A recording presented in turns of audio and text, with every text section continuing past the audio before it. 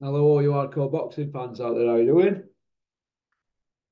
Oh, it's Russ here from Porky's Corner, the biggest gob in sport.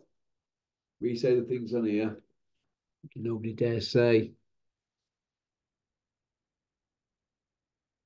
Big Joe Egan, you haven't been in touch. Normally we can't get you off social media, Zooms, YouTube, everything. You've gone silent.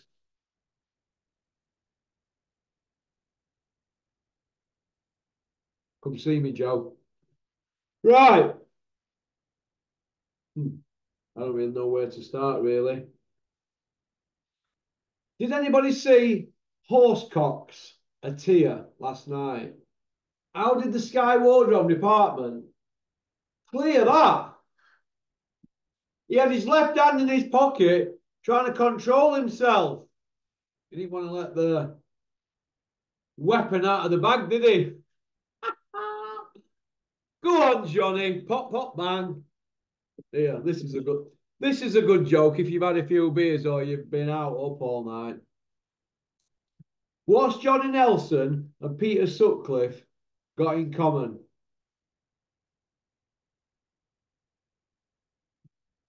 After the finest hours, they both had to be smuggled out of Sheffield under a blanket. That's a true story, isn't it?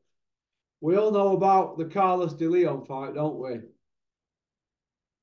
Johnny's finest hour. And we all know about the Yorkshire Ripper's finest hour. Well, when he became known to us all, when he got arrested, that was 10 years previous, wasn't it? We all know what happened there. Pair of them under blanket.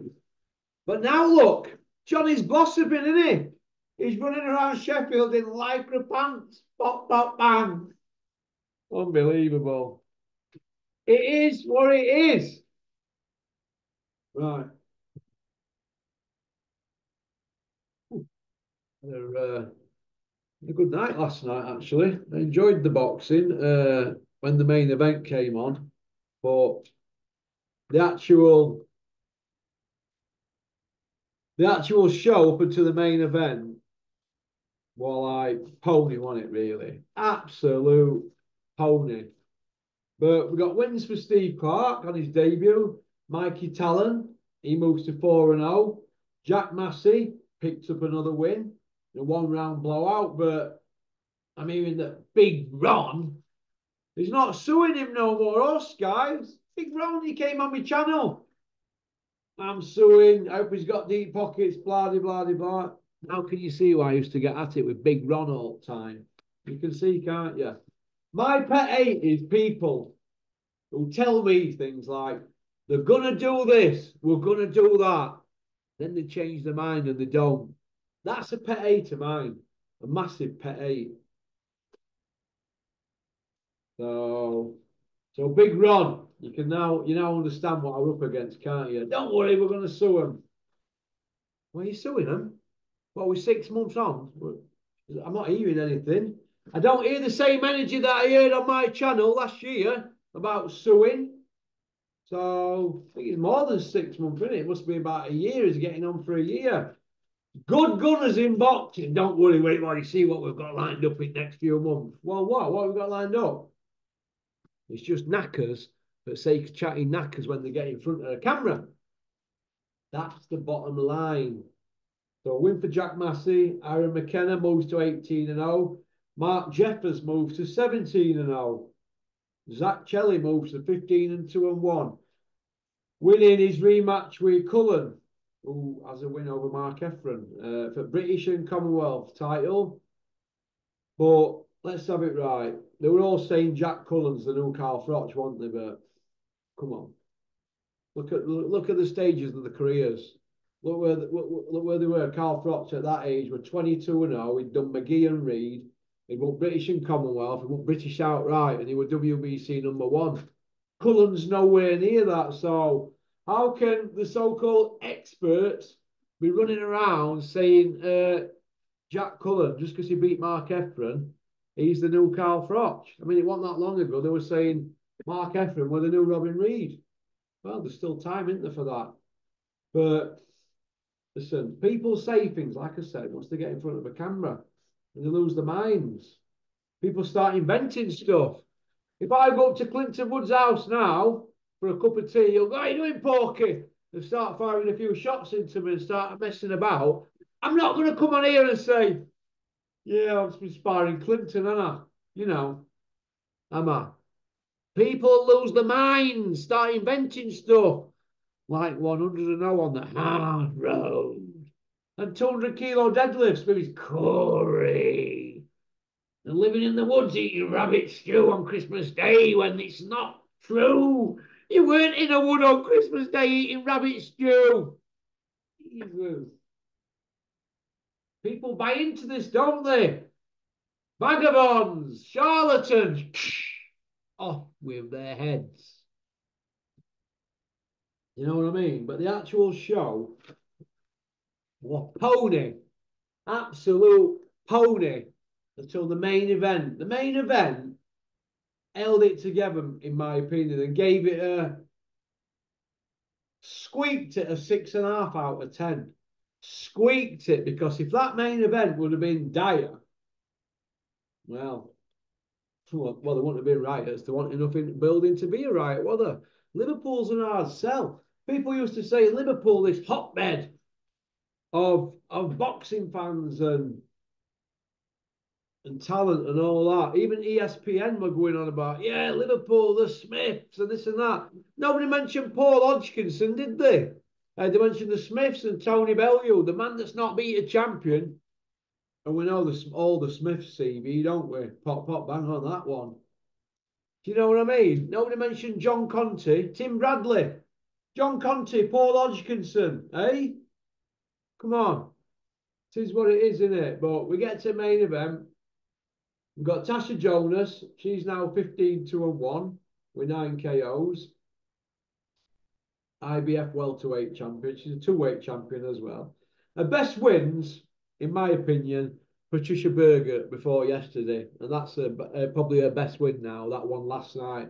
So she's getting better with age. And she's 40 in June. So does that mean that Tony Bellew is going to come out and say, she's getting better with age, it shouldn't be happening, like he did against Beterbia? No. He's not going to say that about Tasha, because they're from the same club, Rotunda Boxing Amateur Club. So, but is she getting better? No, I think she's getting smarter. I think she's getting smarter. She doesn't waste the punches. What did I think to the fight? Well, she fought Michaela Mayer, age 33, so she's 6 years younger, an inch taller at 5'9". She was 19-1 last night. She's now 19-2. The trainer's 80-year-old Alfred Mitchell. A case could be made for Michaela Mayer winning that fight last night and the Boone Gardner fight. Well, this is how I look at it. Could it have gone either way? There were a couple of rounds hard to score. You could make a good case for Michaela Mayer winning. Natasha Jonas got the nod, didn't she? Hometown decision. Maybe that's a bit harsh. She got the nod. She didn't get the nod against Terry Harper, and you ride your luck, don't you? Would I like to see it again? Yeah, I would. If Tasha lost the rematch, they'd have a trilogy. Do you know why? Because the pool is small. The pool is small. But I can make a case for Tasha Jonas winning it. 3 of them rounds were hard to score.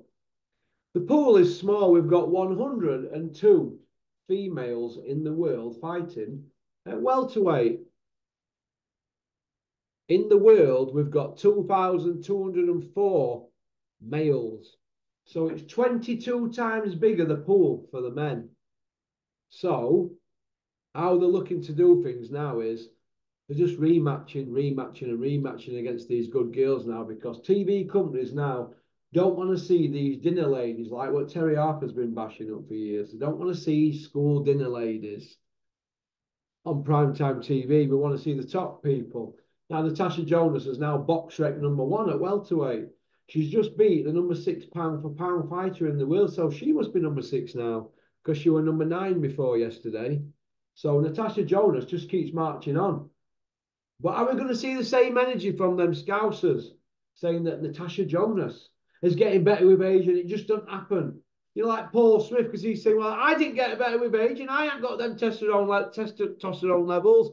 Paul, you couldn't even do a morning run. You've never had any testosterone in your body in your life. Only time you'll get a bit of testosterone is when it's all you can eat for a fiver in a cafe. It is what it is. You know what I mean? So, but Michaela Mayer, where does she go now? Well, she's already got begging bucket out, hasn't she? Got rematch, and yeah, they'd have to do a rematch with that one. This guy, it were a great fight, and it's a fight of the year candidate for male and females. It was that good a fight. It was edgy your seat stuff. You know, a southpaw against an orthodox. So, you know, but like I said earlier, you could make a case for Mayer winning that fight and the Boom Gardner one easily, but you're not going to get a decision against Boom Gardner on an Eddie Hills show, are you? Not if it's his fighter. So that's just how I look at it. So, but I thought the show, other than that fight, was pretty dire. Well, this is how I look at it. And I don't want to be harsh. I don't want to. I don't want to have a dig. I don't want to have a. I don't want to have a dig at Ben Shalom, right? I don't want to have a dig. It's getting wild. Let's turn this into it. I don't want to have a dig at Ben Shalom, but how many shows had he done as boxer? Were it 3 shows or 4? And Carl Greaves from down here in Newark had to hold his hand in it on a couple of them shows. Now, how can you go from that to a Sky exclusive? You can't, can you? Not when we've got people like Mick Hennessy, Dennis Hobson, Barry McGuigan, Steve Wood, Steve Goodwin, all them sort of people, Phil Jeffries up north, all these boxing promoters. Joe Gallagher's got promoter's license, Pat Barrett. Why couldn't they just share all them Sky dates out? Why couldn't they do that? Because surely to God, they're not going to renew Ben Shalom's Sky deal after this. They can't do. I don't know if it's a matchmaking problem, Kevin Campion or Al Siesta. I just don't know. Are people blocking them behind scenes? Is it hard to make fights? Because that was garbage. I mean, Cullen against Shelley. After we're supposed to be the dominant force, aren't we, in super middleweights? And we have been ever since the division was invented 40 years ago. What Murray Sutherland, the Scottish guy, the first world champion that we ever had from the UK. So going back 40 years of super middleweight dominance, we've always had great super middleweights. Would you put Cullen or Shelley in with somebody like Calzaghe or Froch or Richie Woodall or even Glenn Catley? Would you put him in with Glenn Catley? You won't, would you? Is that the level now of the super middleweights? Well, what's going on here? What is going on? Billy Joe won a middleweight title, didn't he? But super middleweight title, but really a middleweight in his stroke, light middle or super welter. It's only laziness that why he fought at that weight, but the level was shocking. I bet Billy Joe were looking at that last night and I bet he thought, God, is that the level we're at now? It was dire, dire, and the actual show was pony, absolute pony. Apart from the main event, obviously they're bringing kids on and that, but where's the star quality from that show from males? This is Sky Sports, supposed to be the flagship. So I'm going to ask this question: does Adrian Mole at Sky Sports, aka Ben Shalom from Boxer, does he know what he's doing? In Johnny Wishhausen's supposed to be holding his hand through all this. If they've got people having to hold the promoter's hand to guide them, why are they getting these dates? Why is Ben Shalom, Adrian Mole, got a Sky exclusive? Why? Why? Did anybody see that? Hey? Anybody see? Absolute garbage. Absolute garbage. That's just how I look at it. But yeah, I see Mayer and Jonas again. Look, the Taylor fight's always going to be there. They've got history from Olympics. The Terry Harper fight, maybe that might not always be there because there's a bit of bad feeling, but you never know how the landscape's going to change. But Natasha Jonas got the nod. She didn't get the nod against Terry Harper when she clearly won that fight. That one last night could have gone either way. But it is what it is, isn't it? She lives to fight another day. and onwards and upwards. Two-weight world champion, box rec #1, and she's surely now #6 pound for pound it will. Pushing 40, she might have a couple of fights left in her. So let's see how it goes. All right. So thanks for liking and subscribing and leaving a comment. I think I'm now going to turn the old arm over for an hour. I just fancy a knock this morning. Egg on toast, a nice cup of tea with honey, and I'm going to have a knock. I think I might have the kid from San Francisco on later, or Kent, or Max. I think Max is chomping at the bit. Max, when are you fighting again? Hey? You paid all that money out for your medical and your license, and Big Ron signed you off on it. When are you fighting again, Max? Let me just tell you this. I don't think you'll fight this year on a Big Ron show, unless he wants to farm you out. But if you're going to fight on a Big Ron show, Max, I've told you what you've got to do. You've got to put that in the pot. 3 for the opponent, 1 to fly him over his team, and 1 for Big Ron. So you've got to find 5 to fight. So you might need to join Smigger Smig's boxing union thing so he can fight your corner. All right. The biggest load of waffle I've ever seen in my life, and they're even talking about it on Talksport. Oh my God. Jim Royal's going to start advising fighters. Pop, pop, bang on that one. Go on. Peace out.